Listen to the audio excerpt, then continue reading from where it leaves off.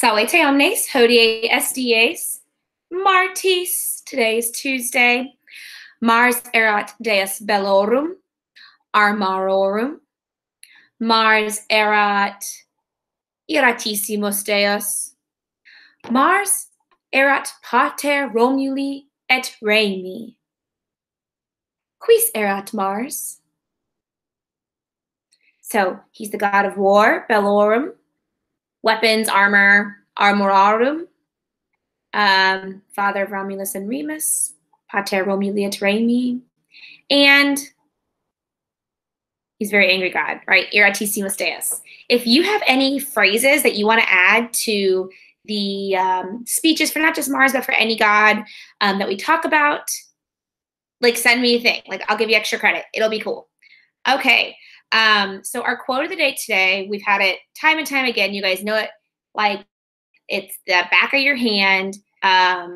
It's probably, I don't know, it's our go-to, right? Senatus, Populusque, Romanus, the Senate and the people of Rome. I picked this quote because we are talking about the Roman Forum. We're talking about, you know, the kind of political structure a little bit with all the senatores at the dedication of the Arch of Titus. We're also, the word populi is a vocabulary word. So yeah, I just thought, what better time? And there's nothing wrong with having, you know, repeating words. It only makes us know them stronger. Something I was just typing I wanted to share with you guys is even today, they still use SPQR in Rome. I'm going to share my screen. So if you look it up, it's mostly public works, which is fun because it's also what the Romans would have done. They would have emblazoned SPQR on all of their public works. And so if you ever go to Italy, you'll find that especially the older sewer grates will be emblazoned with SPQR. And so it's kind of fun. You see this remnant.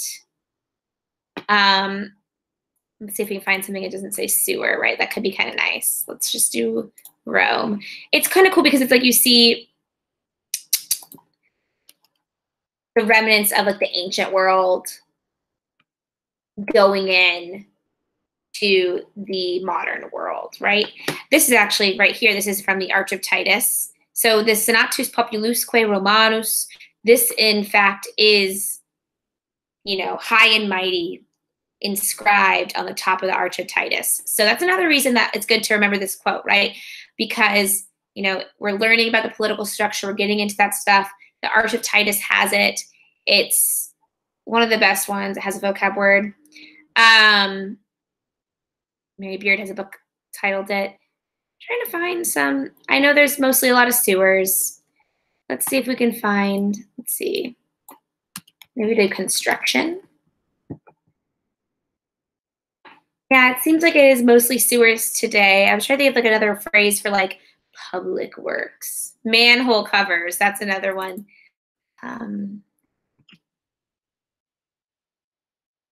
It's a lot of these like metal gratings in Rome.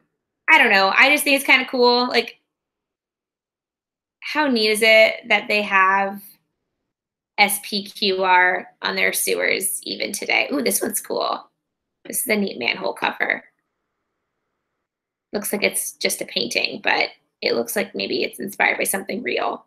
I like that it's in the corners. Anyway, if you find one that you really like, you know, add it to the Google Classroom. Link it in, you know, so if you put the Google link in our classroom page, that'd be fun. Okay, so let's take a look at our WAP. So today, Martis, I want you guys to watch, I know Khan Academy, like whatever, but it's a really good video about the Arch of Titus. And then I'm going to give you guys a quick lesson about purpose clauses and stuff. So if you click on that, you'll get to the Arch of Titus. Ooh, Khan Academy. Sassy piano. The bas reliefs. I know the voices are kind of monotone. I just think it's a really good video. Take the time to watch it. And it is analyzing specifically that sculptural frieze that we see that we're seeing in our stories right now. The very one on in our textbooks, I think it's on page 154, right? If we take a look, we see, you know, the spoils of Jerusalem being brought into the city of Rome. Right, we see, it's kind of great. I love the coins because it really shows you like what the person looked like.